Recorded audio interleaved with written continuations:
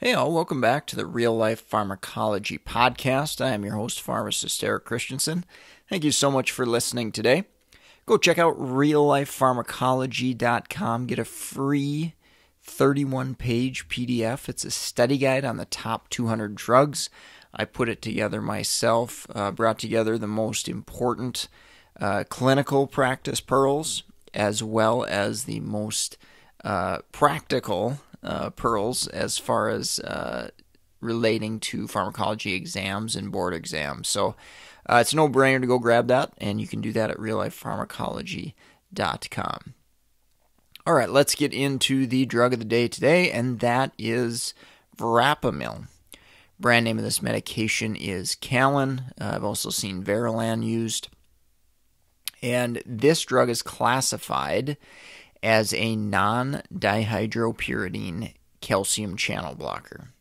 So if you recall from a podcast on amlodipine, I believe, I think I've done one on nifedipine as well, those are dihydropyridine calcium channel blockers. And structurally, obviously, there's some difference there. But from a clinical practice standpoint, the biggest differentiator is that the non-dihydropyridine calcium channel blockers, like Verapamil here, can affect the heart much more significantly than a dihydropyridine calcium channel blocker. So, again, classification is a non-dihydropyridine calcium channel blocker, sometimes abbreviated CCB for calcium channel blocker. So you'll definitely see that in practice. Mechanistically, as we think about the classification, calcium channel blocker, Verapamil blocks calcium from entering voltage-gated channels in the smooth muscle and heart. Okay, so that's that difference versus a dihydropyridine really only affects smooth muscle. Verapamil, non-dihydropyridine calcium channel blocker, affects smooth muscle and heart. So by blocking that calcium, that causes relaxation. So what you're going to see from a physiologic standpoint is a reduction in blood pressure and a reduction in heart rate or pulse. So that's going to lead into our uses. Why would we use Verapamil? Probably most commonly, I've seen it used for atrial fibrillation, management of tachycardia. Again, makes sense. It brings down the heart rate. Other potential options, angina, hypertension, it can be used for. Typically, if it's just for hypertension, most clinicians are going to lean on the dihydropyridines, like amlodipine, for example. You'll see that used way more often for hypertension. And that's really due to the simplicity, a little bit less adverse effects, and obviously you'll avoid that kind of impact on the heart as well. A couple unique indications. So headaches is a good one to remember. So prevention of migraines, and probably more often that I've seen it used, maybe prevention of cluster headaches. So again, this is prophylaxis, so it's not active treatment, but Verapamil has been shown to potentially be helpful there. Dosage forms. This is a question that I have encountered numerous times in my practice. There's lots of different dosage forms with Verapamil. Diltiazem, one of the other non-dihydropyridine calcium channel blockers, is actually worse, but Verapamil has a few different dosage forms as well here. So there's the extended release tablet, and that's usually given once or twice daily. And then the extended release capsule, that's typically only given once a day. And then, of course, we have immediate release as well, and that's usually 3 or 4 times per day.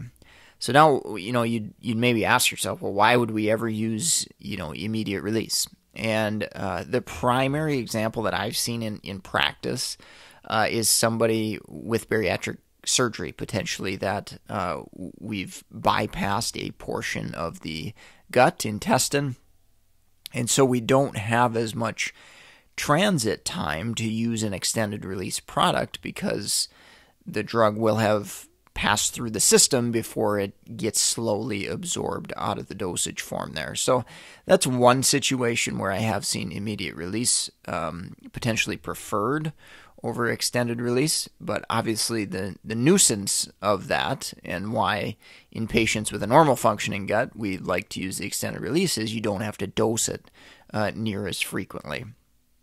Total daily dosing, most often you're going to see patients in the range of 120 up to maybe a max of 360 milligrams per day. And then getting into adverse effects, so I've kind of alluded to a couple already, so that drop in pulse, so we've got to be sure to pay attention to that. Drop in blood pressure, which again, if we're using it for hypertension, if we're using it to bring down the heart rate, that's obviously intentional, but if it brings it down too much, that definitely could be an adverse effect. Probably the two biggest things, other than heart rate, pulse changes, that I've seen in practice is constipation. That's probably number one, and maybe that's more so because I deal with a lot of geriatric patients more so, but that's definitely one to pay attention to. One other thing I have seen occasionally is maybe some lethargy or excessive tiredness. Again, probably most often in situations where dosing was too aggressive too quickly. So again, pay attention to that adverse effect. And then on the rare side, there have been reports of increased LFTs and that sort of thing. So thinking about adverse effects and monitoring parameters, we're going to look at blood pressure, heart rate, obviously, and then possibly LFTs periodically or as clinically indicated if we note that there's any potential liver function issues happening. All right, so a couple situations I wanted to mention. One is obvious, bradycardia. We shouldn't use verapamil if heart rate is already low. Again, you're not going to likely run into that when we're using it for cardiac purposes because we're probably paying attention to that.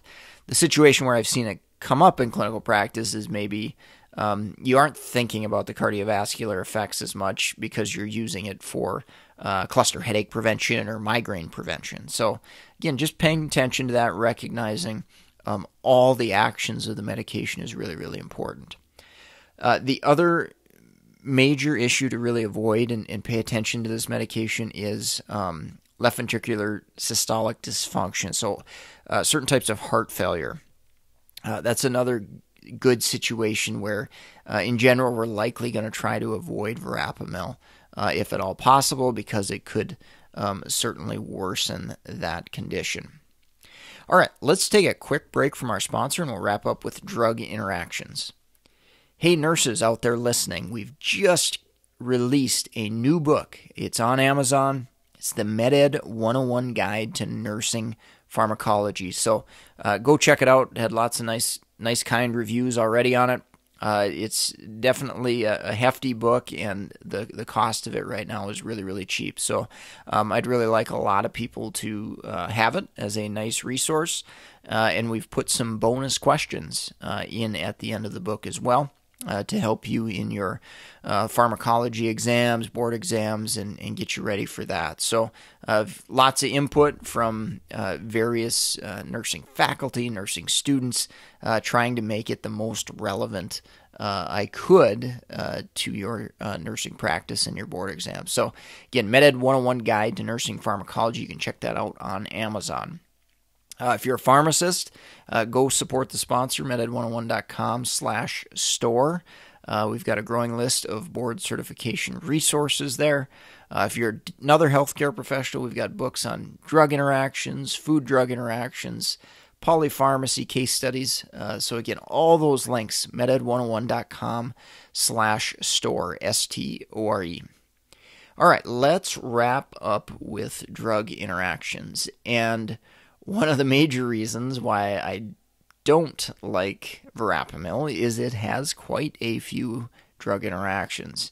And the primary reason being it is a CYP3A4 inhibitor as well as P-glycoprotein inhibitor.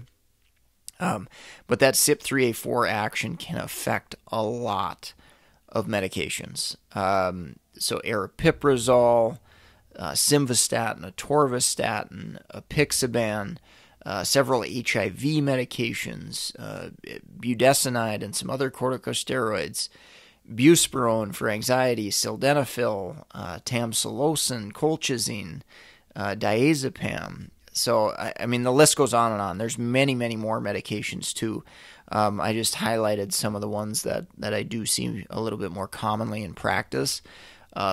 Basically, verapamil is going to inhibit CYP3A4, which breaks down, or at least partially breaks down, some of those drugs I listed there. So concentrations of all those reacting drugs are going to potentially go up and increase the risk of toxicity.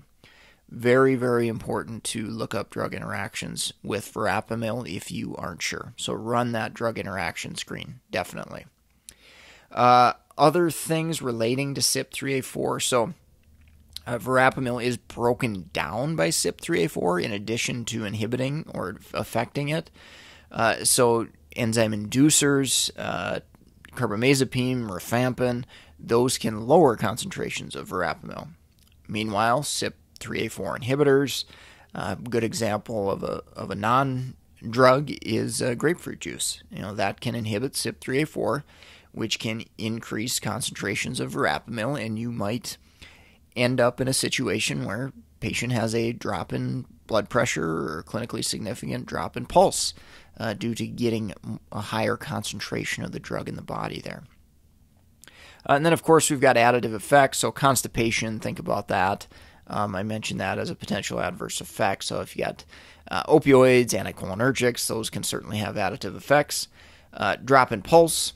So if we're, doing amiodarone, digoxin, other antiarrhythmics, beta blockers, maybe a drug like an acetylcholinesterase inhibitor like donepezil, those can all potentially have additive effects where we lower that pulse further. So something to pay attention to there. And then, of course, the blood pressure dropping risk as well. So you put a patient on sildenafil, for example, for sexual dysfunction, and that's medication that can drop blood pressure and have that additive effect to verapamil. So again, want to emphasize, if you're not sure with verapamil and the drug interactions, you definitely got to look it up because there are a lot with this medication, and it's one of the big reasons why you don't see a ton of verapamil being used out there. All right, well, I think that's going to wrap up the podcast for today. If you found this episode helpful, do us a huge favor. Leave us a rating, review on iTunes or wherever you're listening. Should only take you, 10 to 30 seconds quick to jot something down and hit the stars you want there. So greatly appreciative to those of you who have done that and who have sent me emails and comments and things like that, suggestions. You can do that, mededucation101@gmail.com. And then, of course, go sign up, reallifepharmacology.com. Simply an email will get you access to that free Top 200 study guide. Again, 31 full pages, PDF. Great resource for those out in practice or those taking pharmacology exams or board exams. All right, well, I'm going to sign off for today. Thank you so much for listening, and I hope you have a great rest of your day.